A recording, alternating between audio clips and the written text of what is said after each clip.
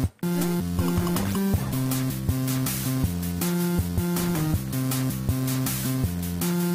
there YouTube, Big G back again with another video, and today I visited the Con.Ect Port Elizabeth Geek Convention.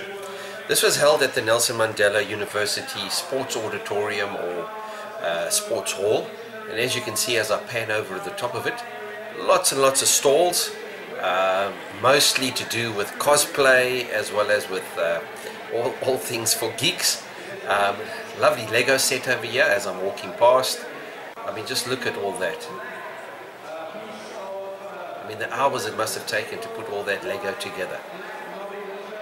So I'm just going to do a quick little walkthrough of the actual venue and touch on a couple of the exhibits that they had and maybe even some of the cosplay. I must say I really enjoy this Lego. Some lovely Star Wars stuff here as well amongst the Lego.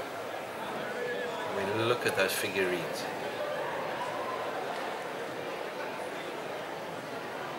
Even a punishing one there.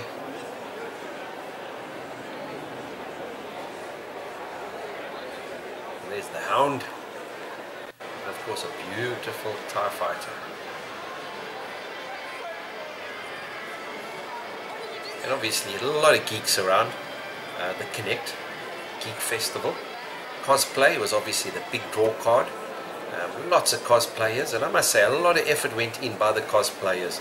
All of them dressing up and getting into the mood and into the swing of things.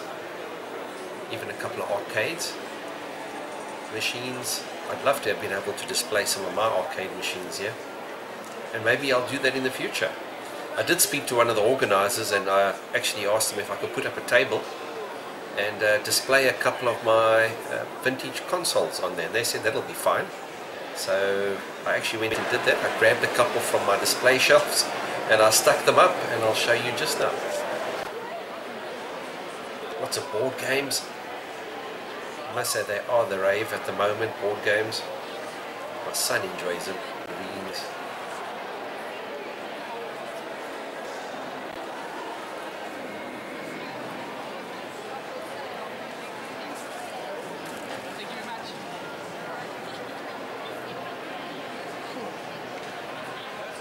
The only thing they didn't have much of was retro gaming, hence I wanted to bring my own along. Some Warhammer. My son actually played a game earlier. I mean, such detail in those figurines. I don't have the patience for Warhammer. Some cute dragons. I must say there was a lot of variety of figurines, and I mean there was even steampunk stuff, dragons, a lot of handcrafted items, t-shirts and so forth, which are really great. I mean, there's a lot of detail. Look at those dinosaur heads. This is actually one of the Warhammer players that plays, Marvin plays it with my son's club, and look at the detail that he put into that Inquisitor cosplay. The Inquisitor being one of my favorite characters from the Warhammer 40k books. And I think old Marvin, he really pulled it off well here. I mean, look at it. He's absolutely in character there. Fantastic stuff. Statement on technology, humanity. In fact, if you look carefully, there's a face on the side of his face. Incredible detail. There's faces on either side. Beautiful, beautiful faces. And then the computer on the top is the one I used to use before I got frustrated.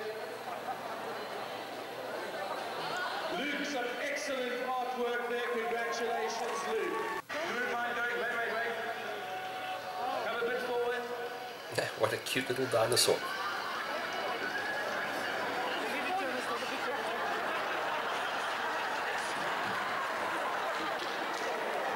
Stop at the pink.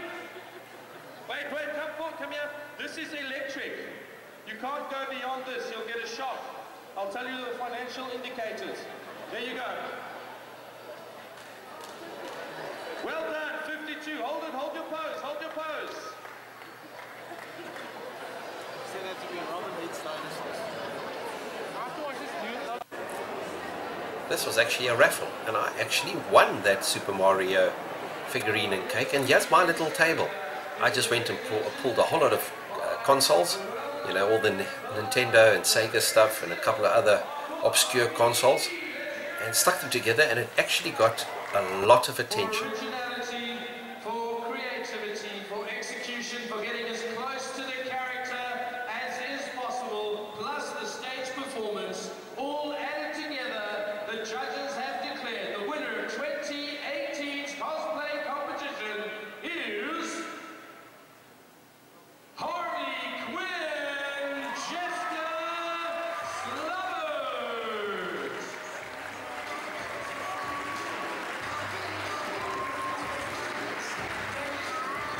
Ladies and gentlemen, Harley Quinn! Well, that was Con.Ect 2018, Port Elizabeth's Geek Convention. I must say, I really enjoyed it. There was a wide variety, sort of covered off most genres. Only thing that I found a little bit lacking was the vintage and retro gaming stuff. That's why I actually brought along my own table at the last moment. I mean, I just decided this morning and went and grabbed a couple of consoles, stuck them in boxes, brought them across, and the interest was phenomenal. I didn't realize that there were so many people that actually had a connection to these consoles. It also amazed the kids walking past, having a look at them and deciding, geez, I had that, or my dad had that, or my grandfather had that one, and it was really great. So I'm really glad that I did that, and it's something I'd actually like to do in the future, is actually put up a better display, a little bit more organized with some more information, and not just do consoles but also the 8-bit and 16-bit computers, because a lot of the people walking past was telling me, you know, they owned a Spectrum, or they had a Commodore 64, or they had this or that computer back in the day, and you know, then they would just waffle off on how they used to load games or program games, and you know, it was really, really great.